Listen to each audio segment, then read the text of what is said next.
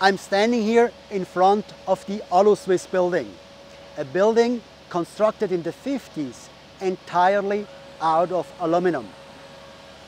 You may remember that over the last couple of videos I bought metal companies, gold and steel.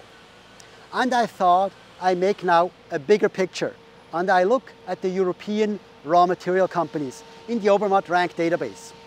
And I found one company with really good Obermatt ranks, good combined rank, good value rank. And the company is called Norsk Hydro. They produce aluminum. Now, aluminum has some really good properties. First, it is really light. That's why Teslas are built out of aluminum. Second, it conducts energy extremely well, 3 times better than copper. And third, it doesn't rust. You can actually see that here in this building that was built 70 years ago and that was actually standing in water for a long time. The water is now gone, but you can still see the water level underneath and there's absolutely no rust. How is that possible? It's a metal. Well, actually aluminum rusts very quickly, but it builds a protective cover on top of the rest of the aluminum. That's how the rest doesn't get rust, and that's how it doesn't rust through like steel or metal.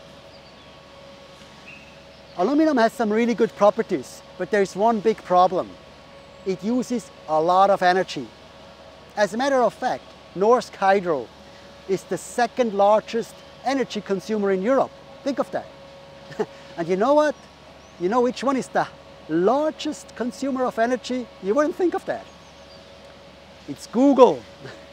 And the third largest is Facebook. Quite interesting. These are the largest consumers of energy in Europe.